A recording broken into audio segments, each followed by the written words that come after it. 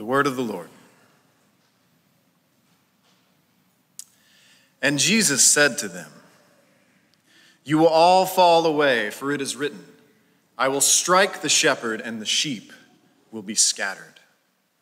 But after I am raised up, I will go before you to Galilee." Peter said to him, "Even though they all fall away, I will not." And Jesus said to him, "Truly, I tell you, this very night, before the rooster crows twice, you will deny me 3 times." But he said emphatically, "If I must die with you, I will not deny you." And they all said the same. And they went to a place called Gethsemane. And he said to his disciples, "Sit here while I pray." And he took with him Peter and James and John and began to be greatly distressed and troubled. And he said to them, "My soul is very sorrowful, even to death. Remain here and watch." And going a little further, he fell on the ground and prayed that, if it were possible, the hour might pass from him. And he said, "Abba, Father, all things are possible for you. Remove this cup from me. Yet not what I will, but what you will." And he came and he found them sleeping. And he said to Peter, "Simon, are you asleep? Could you not watch 1 hour? Watch and pray that you may not enter into temptation. The spirit is willing, but the flesh is weak." And again he went away and prayed, saying the same words. And again he came and found them sleeping, for their eyes were very heavy, and they did not know what to answer him. And he came to them a 3rd time and said to them, "Are you still sleeping, taking your rest? It is enough. The hour has come. The Son of Man is betrayed into the hands of sinners. Rise, let us be going. See, my betrayer is at hand." And immediately, while he was still speaking, Judas came, one of the 12, and with him a crowd with swords and clubs from the chief priests and the scribes and the elders. Now the betrayer had given them a sign, saying, "The one I kiss is the man. Seize him, lead him away under guard." And when he came, he went up to him at once and said, "Rabbi," and he kissed him. And they laid hands on him and seized him. But one of those who stood by drew his sword and struck the servant of the high priest and cut off his ear. And Jesus said to them, "Have you come out against a robber with swords and clubs to capture me? Day by day I was with you in the temple preaching, but you did not seize me. But let the scriptures be fulfilled." And they all left him and fled. And a young man followed him, with nothing but a linen cloth about his body. And they seized him, and he left the linen cloth and ran away naked. You may be seated.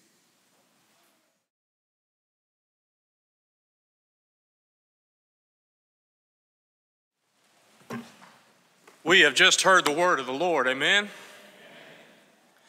Brothers, that's how you read the word.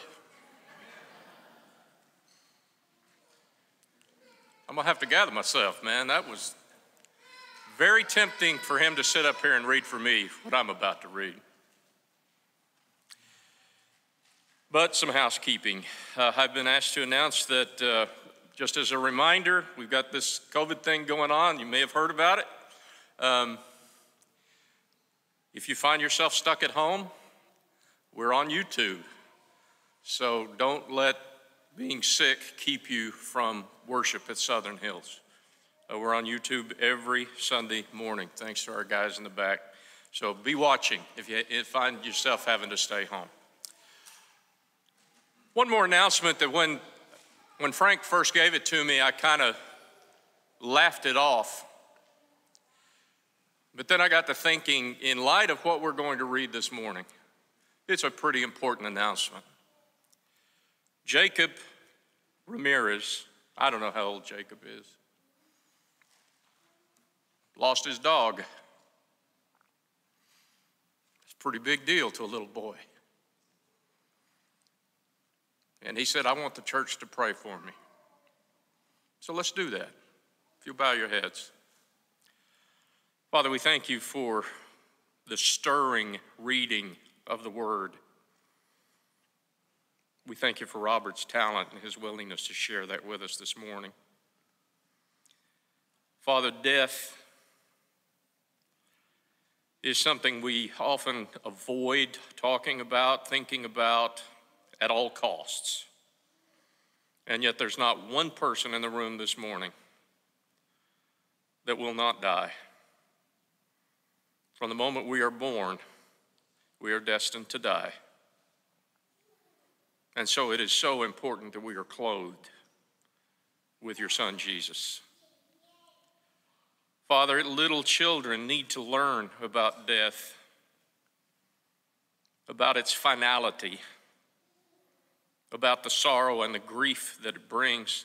But may we, as older parents and grandparents and maybe great-grandparents, make sure that our children know that we will live on even though we die, because we believe that Jesus is resurrection and life.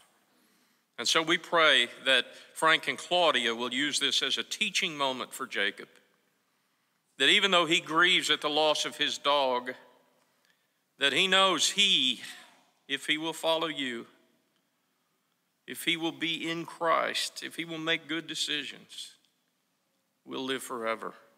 May we all know that lesson, Father.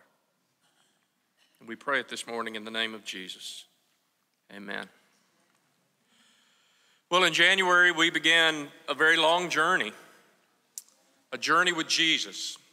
Age 3 through 3rd grade. My apologies. A lot of housekeeping this morning. Age 3 through 3rd grade. If you're a youngster for Children's Church, just go back with Miss Stephanie and head out to the portable building. So we've been talking about Jesus for 7 months and a week now. I thought there would be no better way for the church to come back together as a congregation than to reacquaint ourselves with the story of Jesus. And now here we are. I'm kind of sad that this will be the last sermon from this series. There's something inside of me that says it would be a really good thing if we just went back and started over and did it again. I never get tired of thinking and talking and reading the words of Jesus. Most scholars believe that Mark's gospel ends with chapter 16, verse 8, that what you have in your Bibles after verse 8 is add-on material. Some of you may disagree with that. We can wrestle in the parking lot later. But I believe it was added at a very early date. That everything added for the long ending of Mark was the practice of the early church. I believe that's what was preached in the church when they have Jesus saying, "He who believes and is baptized will be saved." They preach that, and we preach that today. This morning's sermon is going to cover only the material through chapter 16, verse 8, and it's going to be a very long reading, so I hope you'll settle in. All I'm going to do is kind of give you a short introduction and then a bit of a short conclusion, and we'll just let the text preach the sermon, as our brother has already placed us on that road this morning. Understand that what we're going to read is the pinnacle of the book, and not just the book of Mark, it's the pinnacle of the book. The death, the burial, and the resurrection of Jesus Christ. And Mark wants this death to really be felt deep within our hearts. And I want us to point out and look for, as we read through 3 different emphases. You can write these down if you'd like as we go along. First emphasis is upon shame instead of pain. Now, we've all probably read medical accounts of what it's like for the human body to go through a crucifixion, the different stresses and the pain that would be endured. Mel Gibson, when he made his movie, The Passion of the Christ, consulted some of those medical accounts because he wanted us to understand the pain that Jesus went through when he was whipped, when he had nails driven into his hands and feet, when he had a crown of thorns pressed upon his scalp. That's what he wanted us to see. The soldiers will mock Jesus with the crown and the robe and the staff. Mark doesn't really focus on the pain. Instead, he wants us to pay attention to the shame that Jesus went through. Jesus was mocked horribly. The crowd taunted him. The Jewish authorities ridiculed him. Even the criminals who were crucified on either side taunted Jesus. And the final indignity, possibly, is that they took away all of Jesus' clothing. I know you've seen the pictures that the artists paint of Jesus on the cross, and he's wearing a loincloth. That is not how they did it. Jesus was naked on that cross. He was fully exposed to every person who walked by. Shame. Look for that as we read. Second emphasis, the disciples' failure and Jesus' victory. At the beginning of the passage, Jesus is going to say to the disciples, as we read just now from Robert, you are all going to fall away. And every one of them says, not me. It won't be me that falls away. Even Peter says, I'll die with you before I fall away. But the disciples will fail. They will scatter like cockroaches on the kitchen floor when you turn the light on. They will fall away. And why not? They haven't understood what Jesus has been doing for the first 14 chapters of the Gospel of Mark. And after Jesus is arrested, they do the exact same thing that they swore they would never do. But then on the flip side of that is Mark's emphasis on the victory of Jesus, because obedience was not easy for the human Jesus. He struggled with temptation, but he overcame it. And so while the disciples do the very thing they said they would not do, Jesus did the exact thing he said he would do. He said, for even the Son of Man did not come to be served, but to serve and to give his life as a ransom for many. Jesus had set up this contrast earlier in his teaching when he said, for whoever wishes to save his life will lose it, but whoever loses his life for my sake and for the sake of the gospel will save it. In the reading, you're going to hear Jesus confess his identity, and when he does that, he's going to receive the death sentence. As Jesus confesses his identity as the Son of God, Peter denies his identity as a disciple of Jesus. And so it's a very clear contrast. Jesus succeeds while the disciples fail. And finally, the last emphasis I'd like you to look for is this one, death instead of resurrection. Now, we don't like death. We've kind of talked about that already. We don't like to talk about death. We don't even like to think about death. And we certainly don't like a dead Jesus. We don't like Jesus on the cross. We want the risen Jesus out of the tomb, ascended to heaven, sitting at the Father's right hand. That's the Jesus we'd rather picture in our minds. But Mark will not allow us to have that picture. Mark wants us to see the death. Now, Mark believes in the resurrection. It's just not what he emphasizes. We will not have any resurrection appearances in the Gospel of Mark. We never actually see the risen Jesus. All we get is a report that Jesus has risen. Mark wants us to focus not on the resurrection, but on the death of Jesus. And he wants that death to impact us deeply. And so Mark will highlight the Roman, pagan, Gentile centurion who, when Jesus breathes his last breath, makes a great confession. He sees how Jesus dies, and he says, surely this man was the Son of God.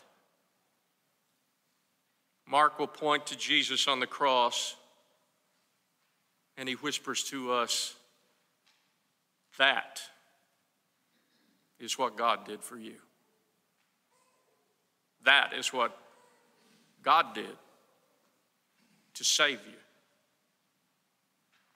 because he loves you so much. So we're going to pick up now where Robert left off. Hear now the word of the Lord. They led Jesus to the high priest, and all the chief priests and the elders and the scribes came together. And Peter had followed him at a distance, right into the courtyard of the high priest. And he was sitting with the guards and warming himself at the fire. Now the chief priests and the whole council were seeking testimony against Jesus to put him to death, but they found none. For many bore false witness against him, but their testimony did not agree. And some stood up and bore false witness against him, saying, "We heard him say, 'I will destroy this temple that is made with hands, and in 3 days I will build another not made with hands.' Yet even about this their testimony did not agree. And the high priest stood up in the midst and asked Jesus, 'Have you no answer to make? What is it that these men testify against you?' But he remained silent and made no answer. Again the high priest asked him, 'Are you the Christ, the Son of the Blessed?' And Jesus said, 'I am. And you will see the Son of Man seated at the right hand of power and coming with the clouds of heaven.' And the high priest tore his garments and said, 'What further witnesses do we need? You have heard his blasphemy. What is your decision?' And they all condemned him as deserving death. And some began to spit on him and to cover his face and strike him, saying to him, 'Prophesy.' And the guards received him with blows. And as Peter was below in the courtyard, one of the servant girls of the high priest came, and seeing Peter warming himself, she looked at him and said, 'You also were with the Nazarene Jesus.' But he denied it, saying, 'I neither know nor understand what you mean.' And he went out into the gateway, and the rooster crowed. And the servant girl saw him and began again to say to the bystanders, 'This man is one of them.' But again he denied it. And after a little while, the bystanders again said to Peter, 'Certainly you are one of them, for you are a Galilean.' But he began to invoke a curse on himself and to swear, 'I do not know this man of whom you speak.' And immediately the rooster crowed a second time. And Peter remembered how Jesus had said to him, 'Before the rooster crows twice, you will deny me 3 times.' And Peter broke down and wept. And as soon as it was morning, the chief priests held a consultation with the elders and scribes and the whole council. And they bound Jesus and led him away and delivered him over to Pilate. And Pilate asked him, 'Are you the king of the Jews?' And he answered him, 'You have said so.' And the chief priests accused him of many things. And Pilate again asked him, 'Have you no answer to make? See how many charges they bring against you.' But Jesus made no further answer, so that Pilate was amazed. Now at the feast, he used to release for them one prisoner for whom they asked. And among the rebels in prison who had committed murder in the insurrection, there was a man called Barabbas. And the crowd came up and began to ask Pilate to do as he usually did for them. And he answered them saying, 'Do you want me to release for you the king of the Jews?' For he perceived that it was out of envy that the chief priests had delivered him up. But the chief priests stirred up the crowd to have him release for them Barabbas instead. And Pilate again said to them, 'Then what shall I do with the man you call the king of the Jews?' And they cried out again, 'Crucify him.' And Pilate said to them, 'Why? What evil has he done?' But they shouted all the more, 'Crucify him!' So Pilate, wishing to satisfy the crowd, released for them Barabbas. And having scourged Jesus, he delivered him to be crucified. And the soldiers led him away inside the palace, that is the governor's headquarters. And they called together the whole battalion. And they clothed him in a purple cloak, and twisting together a crown of thorns, they put it on him. And they began to salute him. "Hail, King of the Jews!" And they were striking his head with a reed and spitting on him and kneeling down in homage to him. And when they had mocked him, they stripped him of the purple cloak and put his own clothes on him. And they led him out to crucify him. And they compelled a passerby, Simon of Cyrene, who was coming in from the country, the father of Alexander and Rufus, to carry his cross. And they brought him to the place called Golgotha, which means place of a skull. And they offered him wine mixed with myrrh, but he did not take it. And they crucified him and divided his garments among them, casting lots for them to decide what each should take. And it was the third hour when they crucified him. And the inscription of the charge against him read, "The King of the Jews." And with him they crucified two robbers, one on his right and one on his left. And those who passed by derided him, wagging their heads and saying, "Aha, you who would destroy the temple and rebuild it in 3 days, save yourself and come down from the cross." So also the chief priests with the scribes mocked him to one another, saying, "He saved others, he cannot save himself. Let the Christ, the King of Israel, come down now from the cross that we may see and believe." Those who were crucified with him also reviled him. And when the 6th hour had come, there was darkness over the whole land until the 9th hour. And at the 9th hour, Jesus cried with a loud voice, "Eloi, Eloi, lema sabachthani," which means, my God, why have you forsaken me?" And some of the bystanders hearing it said, "Behold, he is calling Elijah." And someone ran and filled a sponge with sour wine, put it on a reed and gave it to him to drink, saying, "Wait, let's see whether Elijah will come to take him down." And Jesus uttered a loud cry and breathed his last. And the curtain of the temple was torn in two from top to bottom. And when the centurion who stood facing him saw that in this way he breathed his last, he said, "Truly, this man was the Son of God." There were also women looking on from a distance, among whom were Mary Magdalene and Mary, the mother of James the younger, and of Joseph, and Salome. When he was in Galilee, they followed him and ministered to him. And there were also many other women who came up with him to Jerusalem. And when evening had come, since it was the day of preparation, that is, the day before the Sabbath, Joseph of Arimathea, a respected member of the council, who was also himself looking for the kingdom of God, took courage and went to Pilate and asked for the body of Jesus. Pilate was surprised to hear that he should have already died. And summoning the centurion, he asked him whether he was already dead. And when he learned from the centurion that he was dead, he granted the corpse to Joseph. And Joseph bought a linen shroud, and taking him down, wrapped him in the linen shroud, and laid him in a tomb that had been cut out of the rock. And he rolled a stone against the entrance of the tomb. Mary Magdalene and Mary, the mother of Joseph, saw where he was laid. When the Sabbath was past, Mary Magdalene, Mary the mother of James, and Salome bought spices so that they might go and anoint him.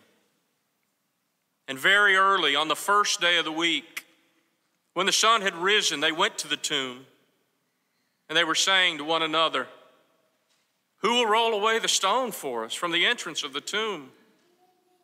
And looking up, they saw that the stone had been rolled back. It was very large. And entering the tomb, they saw a young man sitting on the right side, dressed in a white robe, and they were alarmed. And he said to them, "Do not be alarmed. You seek Jesus of Nazareth, who was crucified. He is risen. He is not here. see the place where they laid him. But go, tell his disciples and Peter that he is going before you to Galilee.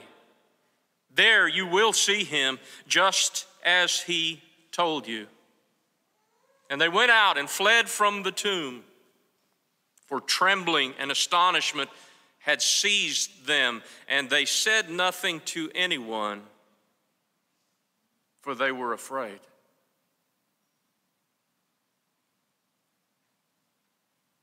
Now that's an odd ending. What a strange way for it to end. I don't like that ending. Who wants it to end that way? They said nothing to anyone, for they were afraid. People haven't liked that ending for centuries. And so it appears that when Matthew and Luke took Mark's gospel as source material for their own gospels, they both wrote a better ending. And even with Mark's gospel, very early on, someone attached an ending to it. And in fact, there are two endings, one known as the short ending, the other as the longer ending, the more popular one that was originally in your King James version and therefore has made its way down to us in our modern translations.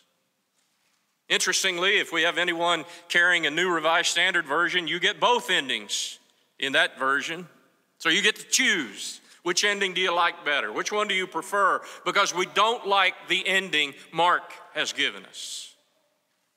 An ending that ends on a note of fear. Because we want to know what happens next. We've read through this whole gospel, and now we want to know what happens next. Do the women overcome their fear? Do they go and tell the disciples? Do the disciples then go back to Galilee like they're supposed to? We want to know. Galilee. You remember Galilee? Galilee's where it all started. We began our journey with Jesus in Galilee. That's where Jesus first called, "Come and follow me, and I will make you fishers of men." It's in Galilee where we saw the healings. The leper, the paralyzed man let down through the roof. Even Peter's mother was sick. Jesus touched her, and she got up and fixed everybody's supper. Galilee. We remember the man with a shriveled hand in the synagogue on the Sabbath day.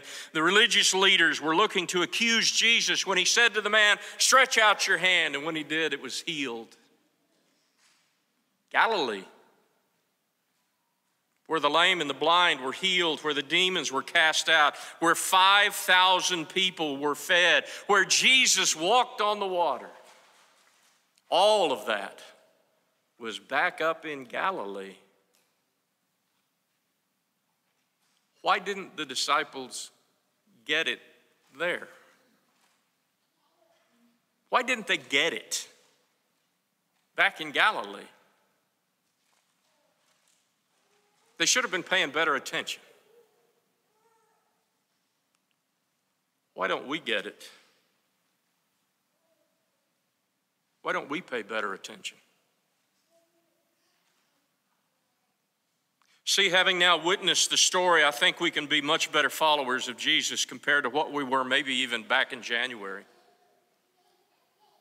Is it possible that we too need to metaphorically go back to Galilee and begin again? Because that's part of the message that Mark wants us to get. Jesus says to the apostles, "Let's have a do-over. Let's begin again. You'll do better this time." Jesus says to the ladies, "Tell the disciples and Peter, get back to Galilee. I want to meet with them there because we're going to start over. We're going to have a new beginning. Come follow me and I will make you fishers of men. I'm going to teach you how to catch people. Let's start again." There is a definite emphasis on Galilee, isn't there? Early in the reading, 14:28, that Robert read for us, Jesus says, "But after I am raised up, I will go before you to Galilee." And then there at the very end, the angel says, "But go and tell his disciples and Peter that he's going before you to Galilee. There you will see him just as he told you." They need to get back to Galilee. Folks, we need to get back to Galilee. How do we do that? I think it starts with us seeing the need to get back to Galilee. The need for us to realize that we have failed in being what Jesus wants us to be. That's where it has to start. It begins with us recognizing our need for a Savior. Oh, we really do need a Savior. And maybe we didn't understand that the first time through. But now it's clear. We really do need Jesus.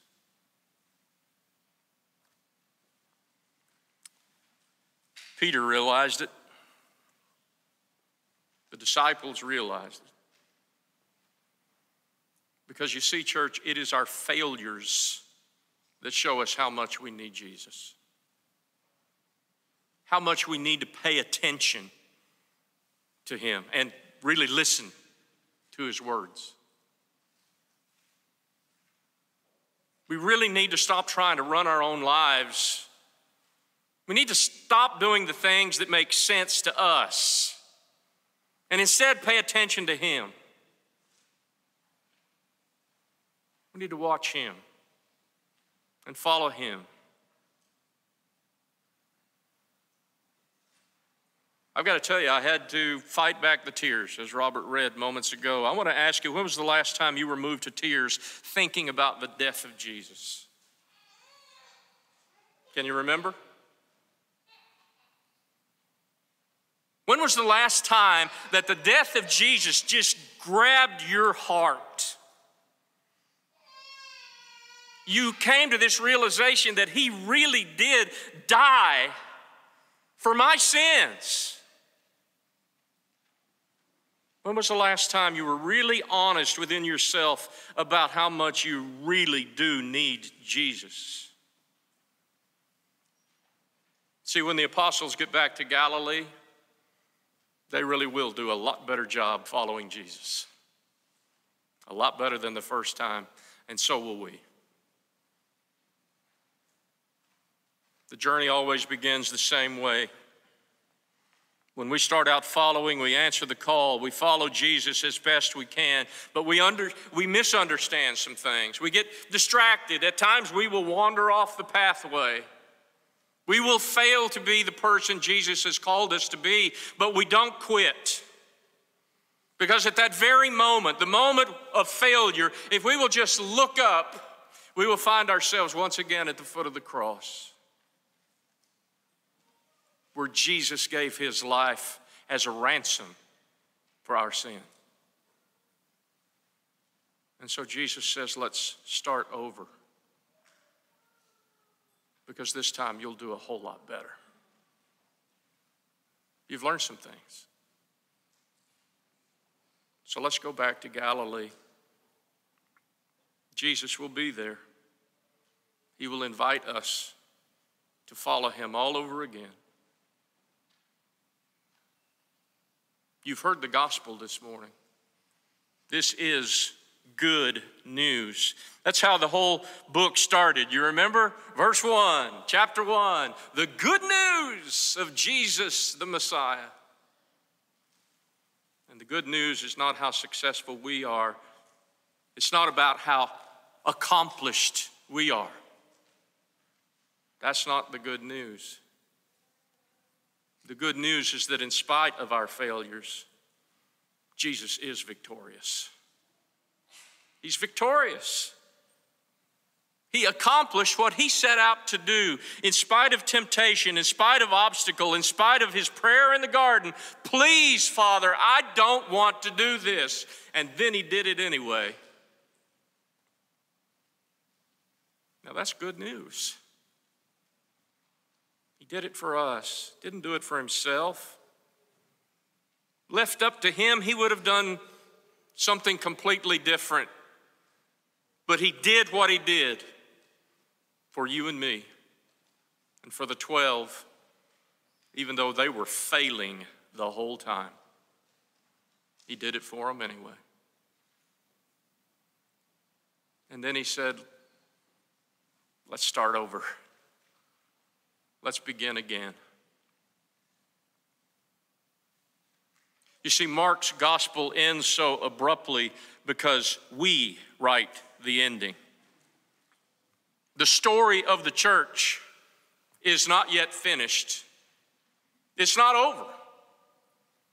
Only when the disciples go back to Galilee do they see the resurrected Jesus.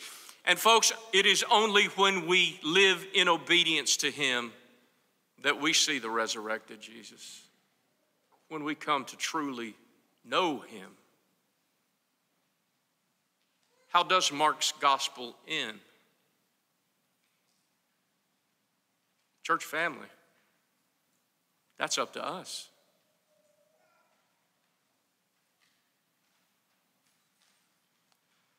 Kevin, I want to thank you for your talk at the table this morning. If you're in Christ, that's good. He's the Savior. He's the one who died for you. That's how much he loves you.